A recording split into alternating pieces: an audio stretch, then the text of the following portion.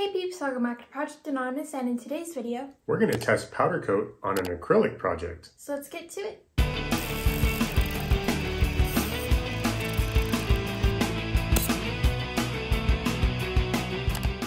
So in the past, we've done powder coat on wood, but like you said in the intro, we're going to be using it on acrylic.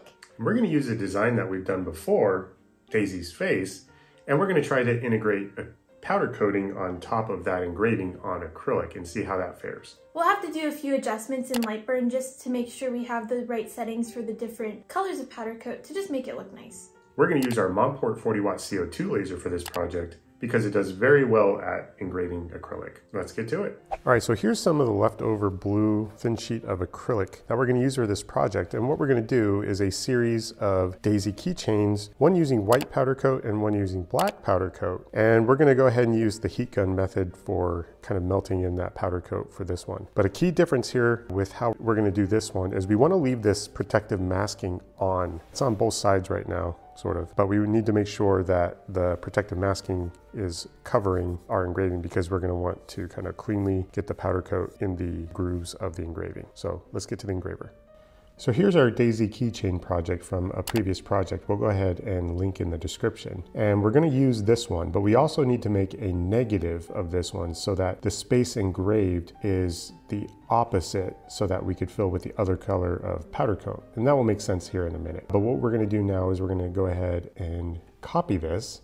So we'll just take this and C, Command V. And for this one, we're going to go ahead and do some changes here. So what I'm going to do is I'm going to click on this outer edge. And if this outer edge clicked the entire thing, I would just kind of ungroup it. But for this outer edge, if we just delete this, you can see now it turns kind of the other way. And for this one, it's going to engrave the black section, of course.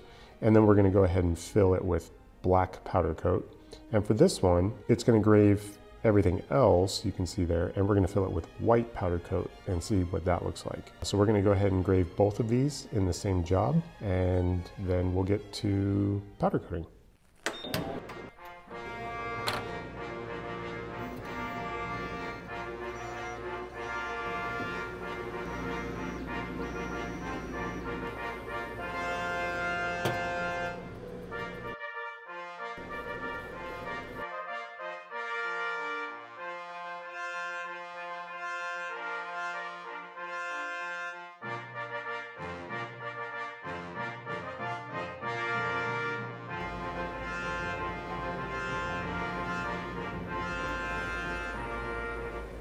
Okay, so here they are.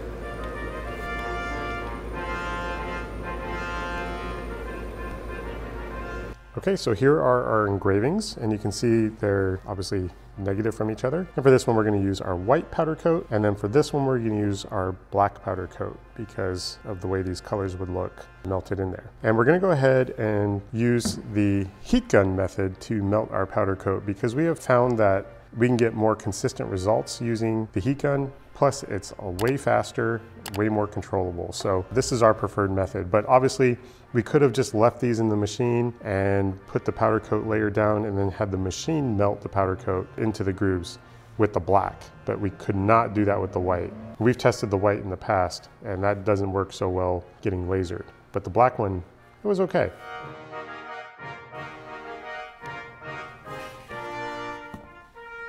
You don't need much for this. This is definitely a messy process.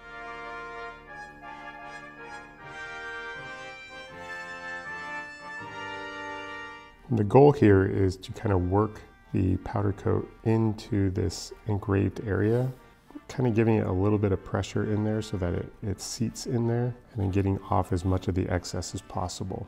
And the reason we left the masking on top is so that when we melt this down with the heat gun, whatever sticks onto the masking is just going to come off, rather than if we took the masking off, it would actually stick to the acrylic, and we don't want that. Low setting.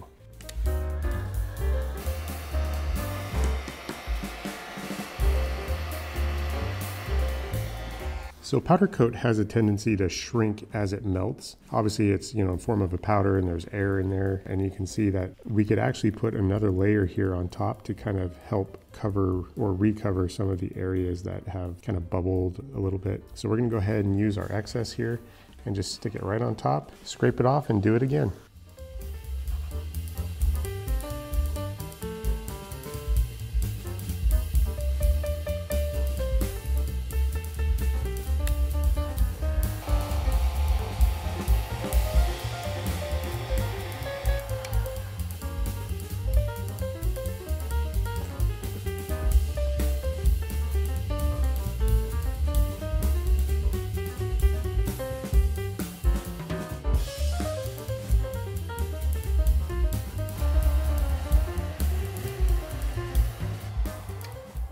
All right, and same thing, we're gonna go ahead and do a second layer because I can see some of the black has kind of melted together, leaving or exposing some of the blue underneath.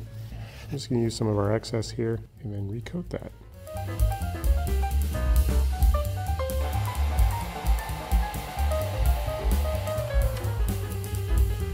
Okay, so here are our two keychains, black and white, and we're gonna go ahead and peel off the masking and see if we got decent results.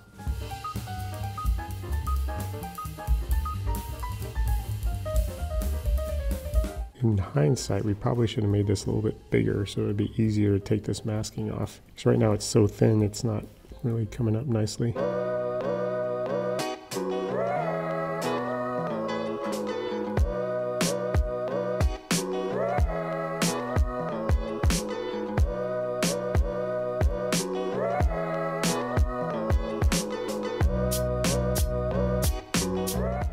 Not bad.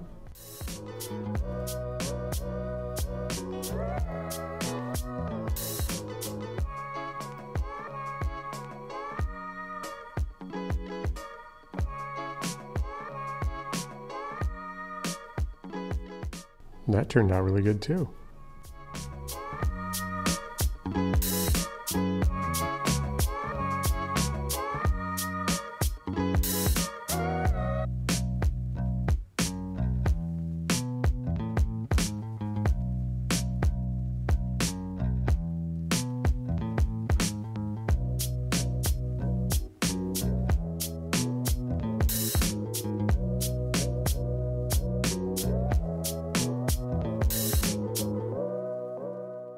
I think the results turned out pretty cool, and acrylic definitely works with this technique. Yeah, for sure. Now, I was afraid at first that applying the heat with the heat gun would soften the acrylic or melt the acrylic in a way, but it simply doesn't get to that level of heat where it's going to soften the acrylic before it melts the powder coat. So we had pretty great results. And the acrylic comes pre-masked, so that's helpful too. And if you want any Monport laser, don't forget to use our code Anonymous10 for 10% off. Get 10% off any Monport machine on the Monport website. Anyways, thanks so much for watching. I hope you enjoyed this video. Please like it if you liked it. Like it. Subscribe if you enjoy our content. Subscribe. And turn on those notifications to get reminded every single time we post a video. Stay crafty. And be happy. Bye.